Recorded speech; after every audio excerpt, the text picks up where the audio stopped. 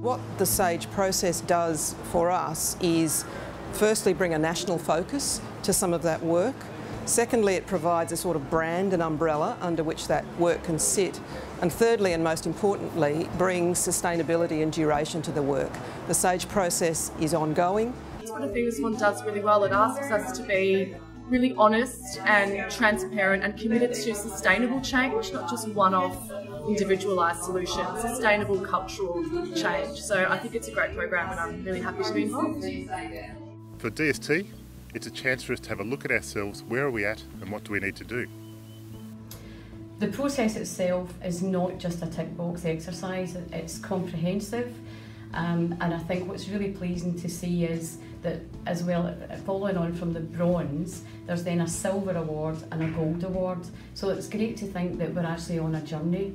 We've started this and we've got a bit of a way to go to maintain and continue that improvement in terms of gender equality here at ECU, and we're very excited about that. There's a lot of misconception that it's irrelevant, that it's already been achieved, women are equal, women can do whatever they want now, but research shows that that's just not true. There's still a lot of casual sexism, there's still a lot of masculine culture, there's still caring responsibilities still heavily fall on women. Just shining a light on this process is important in terms of how we empower the students as staff members in terms of the way we're educating them and in providing role models, particularly to the female students. The Athena SWAN Bronze Award is important because it marks an important step in QUT's journey. Women are underrepresented in science, technology, engineering, maths and medicine, and we need to address that so that everybody has equal opportunities to achieve their goals and to do the right things for this country. I think the SAGE Athena SWAN Bronze Award is important because it addresses gender equity. It doesn't just address male or female, it actually looks at equality from all possible angles and gives everybody a framework to aim for. This gives a structure to all of the goals and intentions that everybody wants to come up with. It's really a line in the sand moment for us. We've talked the talk, we've written the policies and procedures, but this initiative and the application for Bronze Award gives us the opportunity to do a systematic audit of where we're sitting in terms of our data analysis, our engagement across the university, and really identifying the opportunities to enable our women in the STEM disciplines. It's enabled us to collect and analyse data in ways that we've never done before, and from consultation and conversations we've had with staff, we've been able to really shine a light on gender equality at ECU and find out just where does ECU sit in terms of being a gender inclusive higher education institution. I think the great thing about AthenaSWAN and the SAGE process is because it's so focused on data and analysis, it really makes you dig deep and really look at the structural and systematic issues, which I think is really important because on the face of it, it's not just a numbers game, it's not just about how many women are here or how many women are there, it's about the structural issues that prevent women and men from performing their best. We feel it's really important to identify the meaningful data that will enable your organisation to reach forward now and into the future and strive to meet your goals in a way that is both sustainable and measurable. The School of Earth, Environmental and Biological Sciences has about 75% men and 25% women. And what that says to me is that we don't value everybody equally and we don't treat everybody equally as they come through the pipeline to be recruited.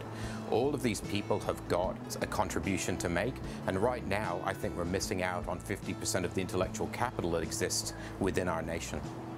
Some of the broad themes were confirmed for us, underrepresentation, career breaks and so on. There was no news there. But what's interesting is the modifying effect of good management on the impact of some of those issues. And I think that brings hope to the process because what it appears to show is it's how you manage it that makes the difference. Most importantly, for me, why it's important to us here is it's really got us thinking about change. Now that we've collected and analysed some of the data, we've consulted with staff, we've heard some of those views, we're starting to really see where we can make a difference. We wanted to capture the views of all genders within our university on what they think of workplace flexibility, for example. If it's offered, are they willing to take it? Are they aware of it? And if they are not taking it, why not? The data, we hope, will provide us with insights on how we can encourage everyone, men, women, and those who don't fall into the binary gender conceptualization, opportunities for them to take it. For the organisation, it means that we'll have a better talent pool, we'll have more diversity in our people, and therefore more diversity, better talent means better outcomes for science and technology in DST and Australia. But when we move into the academic staff, women are underrepresented. There are clearly barriers and inequities that need to be addressed, and I want to be part of that solution. It's been a great opportunity for knowledge exchange, knowledge share, sharing of ideas, brainstorming, and just getting together in a shared purpose, working towards achieving bronze, for Athena SWAN. So why is the SAGE Bronze Award important to me? Well, I hope that by asking the right questions through the SAGE program and putting better policies into place now, the uni will be a better place into the future for Beatrix's generation. And I hope that she'll be able to focus on learning whatever she's passionate about and have lots of senior female role models and not have to worry about glass ceilings and scissor effects. I'm just excited about what future opportunities this program might allow for academics.